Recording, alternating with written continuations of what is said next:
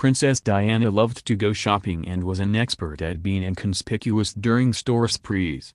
Of all the perks of being a royal, getting to shop like one might be our favorite. What's not to love about browsing without other shoppers shoving past you down an aisle, skipping the long fitting room lines, and avoiding talkative shopkeepers? That's what it was like for Princess Diana when she popped into the shops. Stefan Kyriazis once managed the flagship store of fashion brand Joseph in London and shared his experience serving Princess Diana there. According to Kyriazis, the staff had already received notice that the People's Princess would be arriving, and as a result, the 14 employees were asked to wait in another room while she shopped. The only workers allowed on the floor were the cashier and Kyriazis. At the time, large department stores like the British chain Harvey Nichols also closed down their locations when Lady Di wanted to come in, so she could peruse peacefully.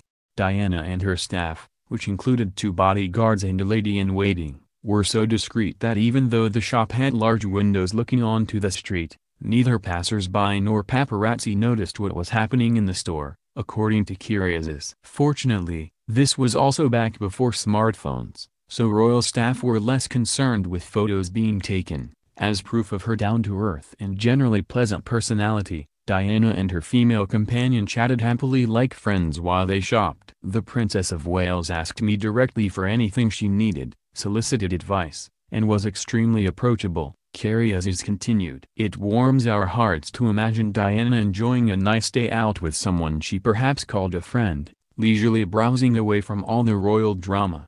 At the time, Princess Diana had already separated from Prince Charles, so Kyriazis and his staff were a bit unsure as to how Diana would pay for her purchases, but not because they believed she didn't have the money. It is often customary dealing with royal clients to send bills on to the relevant palace, St. James, Buckingham, or in her case, Kensington Palace, he said. But the independent Diana, in the most extraordinary moment, pulled out a credit card with a flourish. At this moment, Diana's face broke into a huge grin as she declared she was independent and would pay for her purchases herself. She never once asked for a discount, Kyriazis said. We've loved Diana for so many reasons, including the wonderful job she did raising her boys. But hearing about what a decent person she was even when dealing with shopkeepers, whom she could have easily treated as if they were beneath her status, makes us adore her even more. And, let's be honest, we'd love to have been able to shop with her,